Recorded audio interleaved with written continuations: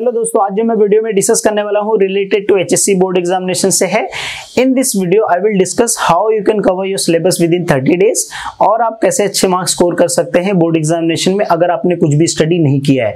So make sure video पूरा देखना, सारी चीजें मैं डिस्कस करूंगा। अगर आप नए हो तो मेरे चैनल पे जाइए, प्ले लिस्ट में देखिए, वहां पे टैब रहता है प्ले लिस्ट, कम्युनिटी बॉक्स, वो सब सारे चेक कर लीजिए। एंड आई एम श्योर वहां पे इतने वीडियोज आपको मिल जाएंगे सारे सब्जेक्ट्स के, जिससे आप एग्जाम में अच्छे मार्क्स स्कोर कर सकते हैं। एज वेल एज आप अपने स्टडी करनी स्टार्ट किए तो भी आप स्टडी करनी स्टार्ट करने में काफी हेल्पफुल रहेगा। सो मेक श्योर वो सारी वीडियोस देखिए आप, एंड आई एम श्योर कि आप अच्छे मार्क्स स्कोर करोगे बोर्ड एग्जामिनेशन में। एंड आप मुझे इंस्टाग्राम पे फॉलो कर लो, वहां पे मैं लाइव आता हूं, तो अगर आपके कुछ क्वेश्चंस रहेंगे आप मुझसे पूछ सकते हो। सो हम लोग वीडियो स्टार्ट करते हैं। How you can cover your syllabus with in 30 days, कैसे आप 30 डेज में अपना सिलेबस कवर कर सकते हैं। अभी देखिए आज तो 5 जैन है, ठीक है। सो अगर 5 फेब लेते हैं, 10 दिन आप एक्स्ट्रा डिस्काउंट दे दो भाई, 2 सब्जेक्ट्स को बाद में आप 1 सब्जेक्ट कर लोगे 10 दिन में, उसमें आपका प्रीलिम एग्जाम जो भी कवर हो जाएगा। सो हम लोग यहाँ पे 30 डेज का टारगेट रखते हैं।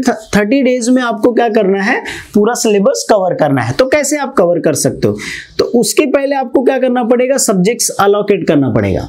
क्या करना पड़ेगा, सब्जेक्ट्स अलोकेट करना पड़ेगा। अगर मैं आपको बोलूंगा कितने सब्जेक्ट्स हैं, हिंदी,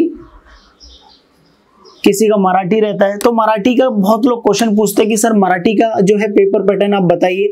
देखो हिंदी एंड मराठी जो है वो सिमिलर ही होता है। सो आप मराठी जैसे आपने हिंदी प्रिपेयर कर लिया, दैट मीन्स आपका मराठी भी क्या होगा, इजीली प्रिपेयर हो जाएगा। या आप वो पेपर पैटर्न देख के मराठी का भी देख सकते हैं, या आपके कॉलेज में लाइब्रेरी या उत्तम सॉल्यूशन का बुक आता है वो आप प्रिपेयर कर ले सकते हो, अगर आपको स्टेशनरी बुक में मिलेगा।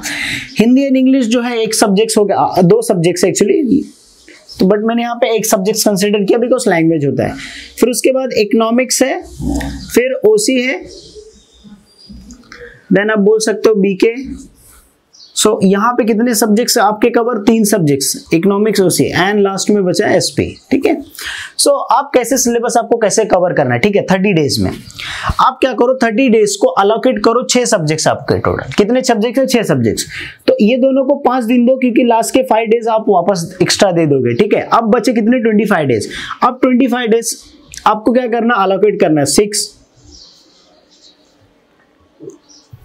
मतलब आपको हर सब्जेक्ट्स को 6 डेज देना है। मैं आपको ये भी बताऊंगा कि एक दिन में पूरे सब्जेक्ट्स नहीं होते तो आप क्या कर सकते हो।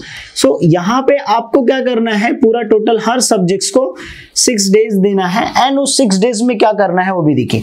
अगर आपको सपोज ऐसा लगता है कि आप 6 डेज एक सब्जेक्ट्स को नहीं कंटिन्यूस कर सकते हो, तो आप एक काम कर लीजिए, 2 सब्जेक्ट्स को मिक्स कर लीजिए, लेकिन 12 दिन ही 12 डेज आप दोनों सब्जेक्ट्स को कवर करके क्या करो, डिवाइड करके आप अपने हिसाब से जो टाइम कितना 4 घंटा पढ़ना, 5 घंटा पढ़ना, उसके हिसाब से अलोकेट करो। तो आपने 6 दिन हर सब्जेक्ट्स को दे दिया। इसको लास्ट में मैं बताऊंगा क्यों इसको कम दिया हूं मैं।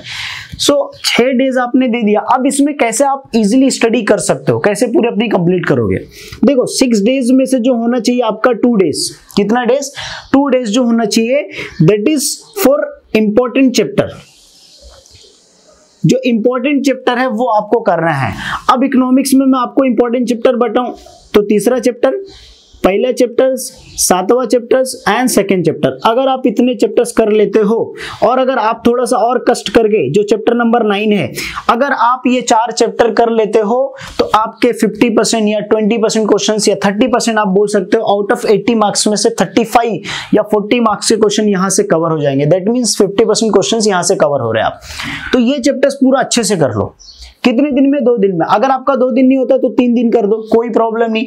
अब बचा 3 दिन, तो 3 दिन में क्या करना है, अगर ये चैप्टर्स करने के बाद, अब ये चैप्टर में भी आपको इंपॉर्टेंट क्वेश्चन अगर चाहिए रहेगा तो भाई वीडियो डिस्क्रिप्शन लिंक में मिलेगा, 2 वीडियो हर सब्जेक्ट्स के मिलेंगे, important chapters and important questions के चैप्टर में कौन कौन सा इसमें से पढ़ना, वो सारी चीजें मिलेगा। तो आप वो पूरा अच्छे से देख लो एंड उसके हिसाब से आप क्या करो, स्टडी स्टार्ट कर दो। 3 दिन में अगर आपके इतने टारगेट होना चाहिए, अगर नहीं हो रहे भाई, तब मतलब समझ जाना कि आपके अंदर you have to practice a lot. फिर आपको और मेहनत करने की जरूरत है। उसको 8 घंटा लगे, 10 घंटा लगे, 12 घंटा लगे, बट करो, ठीक है। कॉलेज का जो वर्क है उसको साइट में करके, क्योंकि अगर कॉलेज में करोगे, यहाँ पे करोगे तो मिक्स हो जाएगा। आप ये कर सकते हो कि कॉलेज में जब जाते हो तो वहां पे आप वो स्टडी कर सकते हो, फ्री लेक्चर्स जो मिलते हैं। मोस्टली लेक्चर्स अभी नहीं होते रहेंगे 90%। अगर लेक्चर्स होते भी रहेंगे तो वहां से टीचर से परमिशन लेके, प्रिंसिपल से परमिशन लेके आप क्या कर सकते हो, सेल्फ स्टडी स्टार्ट कर सकते हो लाइब्रेरी में बैठ के। अब ये तीन दिन बचा, फिर 3 दिन में क्या करना है, एक मतलब 2 डेज क्या करना है, यहाँ पे 2 डेज में आपको बोर्ड का पेपर सॉल्व करना है। क्या करना है, बोर्ड का पेपर सॉल्व करना है, सिर्फ 2 इयर्स का। कितने इयर्स का, 2 इयर्स का। लास्ट के 2 इयर्स का मार्च का पेपर उठाओ और वही सिर्फ सॉल्व करो, जुलाई का कोई जरूरत नहीं है। एंड ये करने के बाद आपके पास 1 दिन बचा, तो जितना आपने पढ़ा उतना क्या करो, आप रिवीजन करो। अगर आप ऐसे करते हो हर सब्जेक्ट्स के, मैंने एक सब्जेक्ट के बताया, ऐसे हर सब्जेक्ट्स के करने हैं, तो अगर आप ऐसे कर लेते हो तो आपका 6 डेज में क्या होगा, प्रिपेयर हो जाएगा। ऑब्जेक्टिव्स की बात आती है भाई, तो वो लास्ट में एग्जाम के टाइम पे, जब एग्जाम के दिन 1 दिन गैप मिलेगा, 2 घंटा मिलेगा, 4 घंटा मिलेगा, 1 दिन मिलेगा, उस दिन आप ऑब्जेक्टिव्स और ये रिवीजन कर लेना। एंड जब ये पढ़ोगे तो इसका एक नोट्स बना लेना। नोट्स कैसे बनाते हैं, वीडियो डिस्क्रिप्शन में मिल जाएगा। सो नोट्स प्रिपरेशन कर लेना साथ में, प्रिपरेशन करते समय, तब एग्जाम के टाइम पे यही नोट्स उठा के क्या करना, आप स्टडी करना, तो आपका इजिली क्या हो जाएगा, 70 to 80% तुरंत माइंड में रिकलेक्ट हो जाएगा। एंड अगर आप याद करोगे लिख के, देखो लिख के याद करोगे तो आपको ज्यादा टाइम तक याद रहेगा, जो बोर्ड एग्जामिनेशन में भी क्या करेगा, काफी हेल्पफुल रहेगा। बहुत सारे लोग पूछते हैं सर हमें याद नहीं होता है, रीजन एक ही है भाई, you don't have, like you are not putting your concentration. आप अपना माइंड क्या करो, कंसंट्रेशन 100% नहीं दे रहे हो, बिकॉज आपका माइंड हो सकता है मोबाइल में इन्वॉल्व, हो सकता है आपका दोस्त फ्रेंड में इन्वॉल्व हो, या तो हो सकता है आपका फैमिली प्रॉब्लम्स या कोई भी प्रॉब्लम्स की वजह से you are not focusing, focus नहीं कर पा रहे हो, या घूमने की वजह से, तो वो फोकस आप साइड करो एंड फुल 100% क्या करो, अपना स्टडी में कॉन्सेंट्रेट करो। सो यहाँ पे हो गया भाई। अब ये ओसी में बोलोगे तो first and second chapter and second chapter, बाकी चैप्टर्स के अगर आपको इंपॉर्टेंट क्वेश्चन चाहिए वीडियो देख लेना, बस उतना ही करना, एक्स्ट्रा करने की जरूरत नहीं है। अगर आपने दोनों चैप्टर्स कर लिया मतलब, और ये फर्स्ट चैप्टर के ऊपर तो वीडियो भी मैंने बनाया, जो देख के आप इजीली क्या कर सकते हो, प्रिपेयर कर सकते हो विद इन 2 डेज के अंदर। बाकी सब ऐसी एलोकेशन में। बीके में क्या करना, डेली टारगेट रखो, डेली का कम से कम 2 सम। कितने सम, 2 सम of each chapter. That means जो 15 मार्क के फाइनल अकाउंट है वो आप कर लो, फाइनल अकाउंट्स के क्वेश्चन करो आप। फिर उसके बाद जो है सिंगल एंट्री के आप क्या करो, ये जो इजी चैप्टर है सिंगल एंट्री के करो। एनपीओ का जो पोस्टिंग ट्रांसफर होता है वो आप करो। सो अगर आप ये चीज ऐसे डेली का कम से कम 2-2 सम करते हो तो आपका अकाउंट्स भी क्या हो जाएगा, प्रिपरेशन हो जाएगा। एंड इसके ऊपर कैसे आपको प्रिपरेशन करना, time management as well as important question के बारे में थोड़ा मैं बताया, उस चीज के बारे में डिस्क्रिप्शन देख लेना। अगर वीडियो यहाँ तक देख रहे हो तो काफी लोग पूछते हैं भाई इंपॉर्टेंट क्वेश्चन बीके का क्या है, तो इंपॉर्टेंट क्वेश्चन है भाई पोस्टिंग आप सीख लो, परफॉर्मा सीख लो, जो बेसिक एडजस्टमेंट होता है जैसे क्लोजिंग स्टॉक का, डेप्रिसिएशंस का, तो ये सारे जो है बेसिक एडजस्टमेंट वो आप प्रिपरेशन कर लो। तो इससे क्या हो जाएगा, आपका 100% प्रिपेयर, बिल ऑफ एक्सचेंज का परफॉर्मा वो प्रिपेयर कर लो, तो इससे आपके स्कोरिंग मार्क्स क्या हो जाएंगे, बढ़ जाएंगे। ये इंपॉर्टेंस होता है बीके में। बाकी सब तो कोई भी आएगा, लेकिन आपको प्रॉपर जो बेसिक एडजस्टमेंट है वो तो आएगा ही आएगा। पोस्टिंग तो आपको आएगा, उसके अंदर जो ट्रांसफर कैसे करते पोस्टिंग वो आप कर लो, तो वो याद रख लो। तो वो इंपॉर्टेंट क्वेश्चन हो गया बीके में अच्छे मार्क्स स्कोर करने के लिए। एसपी में कैसे करने का भाई, first chapter, second chapter and third chapter. ये चैप्टर, इतने चैप्टर्स करने के बाद अगर आप इतना कर लेते हो, चाहिए तो आप थर्ड चैप्टर में थोड़ा सा डिस्काउंट दे दो, but first and second chapter एकदम अच्छे से कर लो। थर्ड चैप्टर एंड बाकी सारे चैप्टर्स में कौन से क्वेश्चंस करने हैं उसका वीडियो डिस्क्रिप्शन में मिल जाएगा, वो जाके देख लेना। तकरीबन 10 से 12 वीडियो देख लोगे तो आपका पूरा 100% सारे सब्जेक्ट्स के कवर हो जाएंगे। तो ये जो है इसमें इतना चैप्टर्स करने के बाद लेटर्स का प्रैक्टिस कर लो। सेम वही 3 डेज में चैप्टर्स मारो, 2 डेज में 2 साल का बोर्ड का पेपर सॉल्व करो, ऑब्जेक्टिव्स अपन लास्ट में करेंगे। तो इससे क्या होएगा कि आपका जो सब्जेक्ट्स है वो पूरा कवर हो जाएगा। अब बात आती है भाई इंग्लिश का। मैंने इंग्लिश इसलिए पहले नहीं बताया बिकॉज कभी बहुत सारे लोग का मुझे मैसेज आता है, इंस्टाग्राम पे भी कमेंट भी ऐड करते हैं, वो पूरा वीडियो नहीं देखते हैं, तो मुझे समझ में आ जाता है कि वो भाई पूरा वीडियो नहीं देखे हो। तो इसकी वजह से अब जो है मेन इंग्लिश का है। इंग्लिश में क्या करना भाई, लास्ट ईयर मैंने सिर्फ 2 वीडियो बनाया था एंड वो 2 वीडियो बहुत इंपॉर्टेंट है। इसलिए इंपॉर्टेंट है क्योंकि वही सेम पेपर पैटर्न है, सेम क्वेश्चंस रहेंगे। तो आपको क्या करना है, लास्ट ईयर के अगर इंग्लिश क्वेश्चन पेपर आपको मिलते हैं तो वो आप सॉल्व कर लो।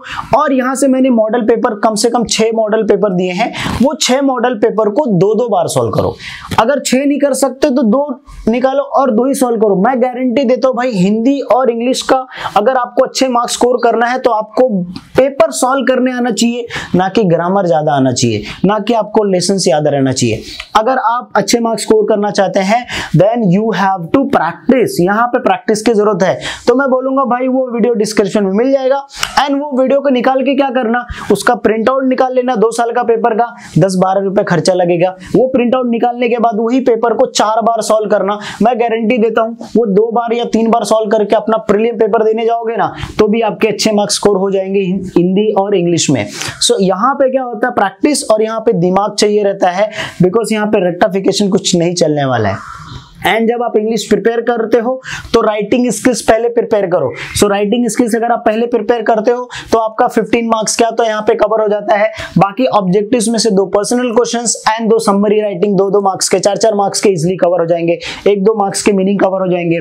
तो यहाँ से आप अच्छे मार्क्स स्कोर कर सकते हो, यहाँ से आप अच्छे से क्या कर सकते हो, प्रिपरेशन कर सकते हो। तो ये चीज आप हमेशा याद रखो। इंग्लिश के लिए लेसन पढ़ना जरूरी नहीं है, सभी ग्रामर्स आना चाहिए जरूरी नहीं है। ग्रामर्स में सिर्फ प्रोपोजिशंस, आर्टिकल्स एंड जो टेंसेस होता है, बाकी जो छोटे जैसे education take, no sooner than, although, ये सारे जो छोटे छोटे रहते हैं वो सब सिंपल वाले वही करो और उसमें से क्या होगा, आपका 50 to 60% ग्रामर कवर हो जाएगा।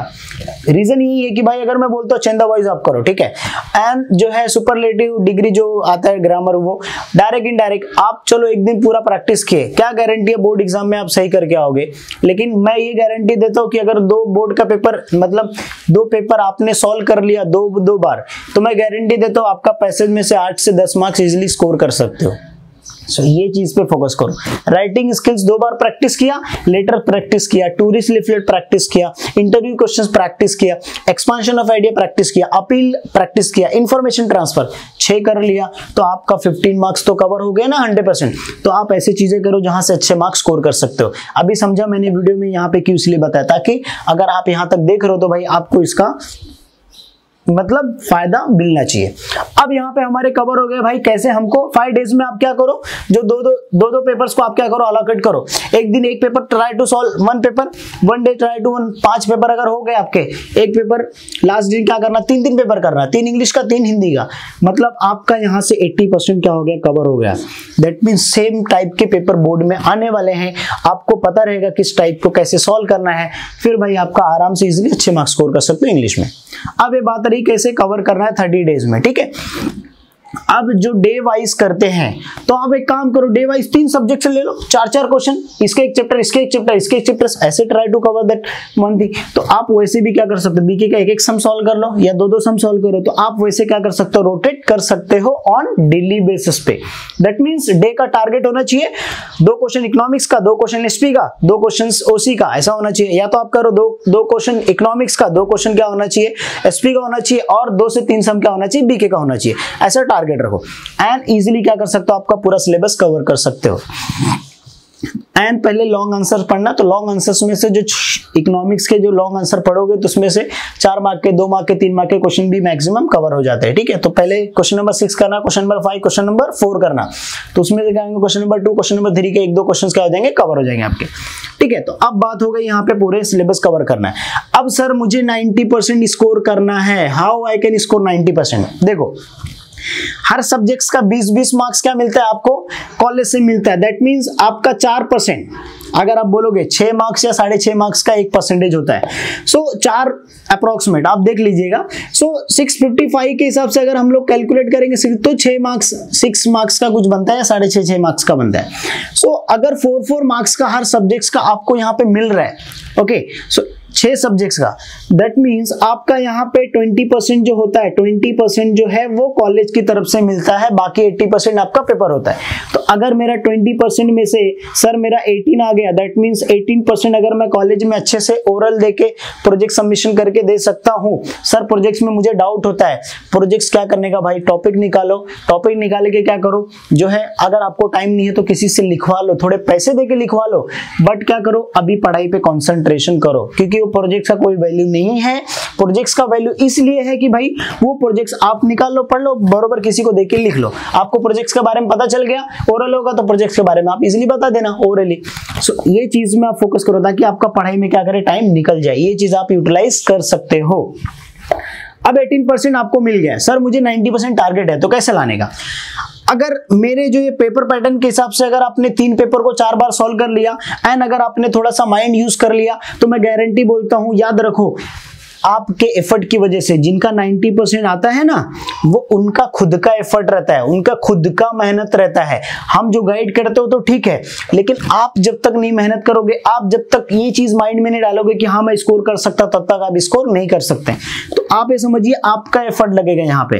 तो यहाँ पे आप किस तरीके से पेपर लिखते हो, किस तरीके से प्रेजेंटेशन करते हो, वो सारी चीजें मैटर करती है। लेकिन अगर मैं गारंटी बोलता हूँ भाई हिंदी में आउट ऑफ 80 70 मार देते हो, इंग्लिश में भी आप 70 क्रॉस कर देते हो, या 70 नहीं आया वो भी मैं बताता हूँ। अगर सपोज 70 नहीं स्कोर किया आपने, आउट ऑफ 80 60 मार देते हो, हिंदी में 70 कर दिया, फिर क्या करोगे? इकोनॉमिक्स में भी आपने क्या किया, मेरे क्वेश्चंस जो इंपॉर्टेंट क्वेश्चन दिए हैं वो क्वेश्चन के हिसाब से important chapters and important question दोनों वीडियो देखना एंड 2 साल का बोर्ड का पेपर सॉल्व करना। मैं गारंटी देता हूं आप 70 मार्क्स इजीली स्कोर कर सकते हैं, क्योंकि बोर्ड का पेपर, ये वीडियो में बोल रहा हूं, जब देखना एंड बोर्ड का पेपर देके आने के बाद वो मेरे वीडियो क्वेश्चन देखना, इंपॉर्टेंट क्वेश्चन 3 वीडियो है, वो तीनों वीडियो मैच करके देख लेना, 70% इजीली कवर हो जाएगा। सो यहाँ से 70 मार्क्स, अगर आप 90% स्कोर करना टारगेट रहेगा तो आप ऑलरेडी बहुत कुछ पढ़ाई कर चुके रहेंगे। सो वही पढ़ाई करके, वही रिवाइज करके 2 साल का या 3 साल का बोर्ड का पेपर सॉल्व करो।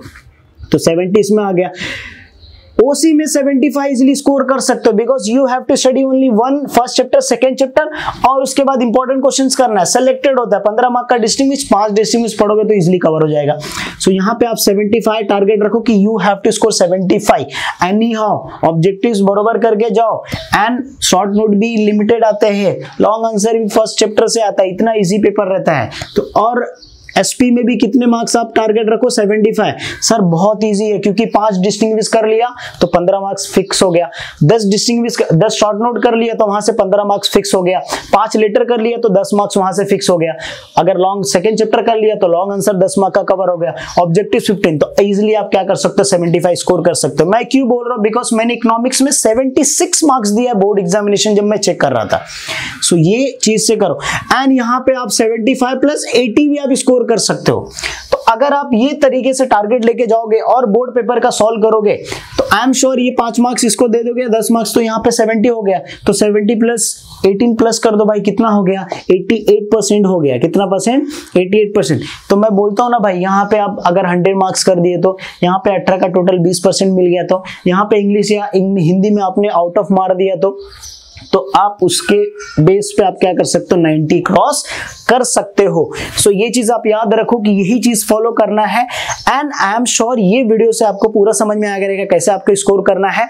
एंड भाई मोटिवेशन की बात, अगर मैं आपको वीडियो लास्ट में देख रहे हो, मोटिवेशन क्या होता है? देखो भाई, मोटिवेशन तभी आता है जब आप अपने ऊपर वर्क करते हो एंड जब आपका वो काम जो होता है सक्सेसफुल होने लगते हो, आपके अंदर से खुद मोटिवेशन आती है। अब ये चीजें मैं इतना इजी वे में बता रहा हूं एंड सच में ये बहुत इजी है अच्छे मार्क्स स्कोर करना। आप ये चीज फॉलो करके देखो। एंड लास्ट में एक टिप्स रहेगा भाई, अगर वीडियो लास्ट तक देख रहे हो, जो लोग ने 90% स्कोर करने का टारगेट रखा है, जिन लोगों को पढ़ के हो गया है, अभी उनका अगर प्रीलिम एग्जाम चल रहा होगा या वो देने वाले आने वाला होगा प्रीलिम एग्जाम, तो उनके लिए एक ही एडवाइस है कि आप प्रीलिम में जो भी पढ़ोगे, अपने प्रीलिम में अच्छे मार्क्स स्कोर करने के लिए मत पढ़ो, ऐसा प्रिपरेशन करो ताकि बोर्ड के लिए क्या हो जाए? प्रिपरेशन हो जाए। सो ये चीज आप माइंड में याद रखना, you don't have to score good marks in prelim, you have to prepare for the board examination. Therefore आप उस पर कॉन्सेंट्रेशन करना। सो अगर आप आर्ट्स वाले हो, लास्ट तक देख रहे हो भाई, तो ये चीज आप क्या कर सकते हो? अपने जो सब्जेक्ट्स पे एलोकेशन कर सकते हो। So thank you so much guys for watching video.